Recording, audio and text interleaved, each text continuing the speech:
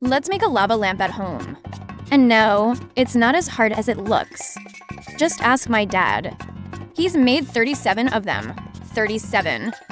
First, grab a tall walled container. I'm using a glass jar with a lid. Next, add ½ inch of water to the jar.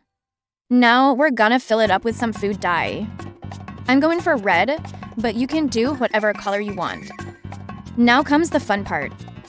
We're gonna add in some Alka-Seltzer. This is a fizzy tablet that you can get from the pharmacy. It contains sodium bicarbonate, which is a common ingredient in baking soda. The science behind this is called density. The Alka-Seltzer will float to the top because it's less dense than the water. But when we stir it, it will sink to the bottom and then float back up again.